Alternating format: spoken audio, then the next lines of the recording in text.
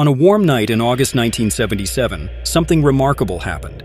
At Ohio State University's Big Ear radio telescope, a narrowband radio signal arrived from the constellation Sagittarius, a sharp, sudden burst that lasted just 72 seconds.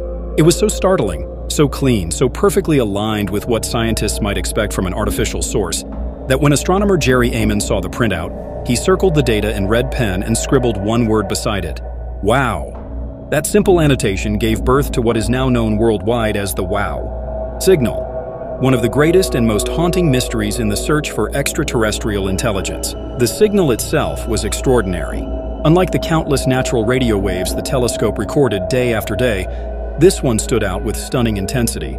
It matched the narrow frequency range, around 14 to 20 millihertz, that SETI researchers believed an alien civilization might use, since it's tied to the natural emission frequency of hydrogen, the most abundant element in the universe. But after those 72 seconds, the signal vanished, never to return. For decades, scientists have pointed radio telescopes back toward the same patch of sky, hoping for even the faintest whisper of a repeat. But nothing has ever been detected again. Speculation has swirled endlessly. Could it have been a reflection from a passing satellite? An unknown cosmic phenomenon? A secret military transmission? Or was it just maybe a brief hello from another civilization? A signal that just happened to sweep past Earth in the blink of a cosmic eye? Despite countless attempts to explain it, no natural or human-made source has ever been definitively linked to the WOW signal. The WOW signal remains one of SETI's greatest puzzles, a tantalizing clue that both inspires and frustrates.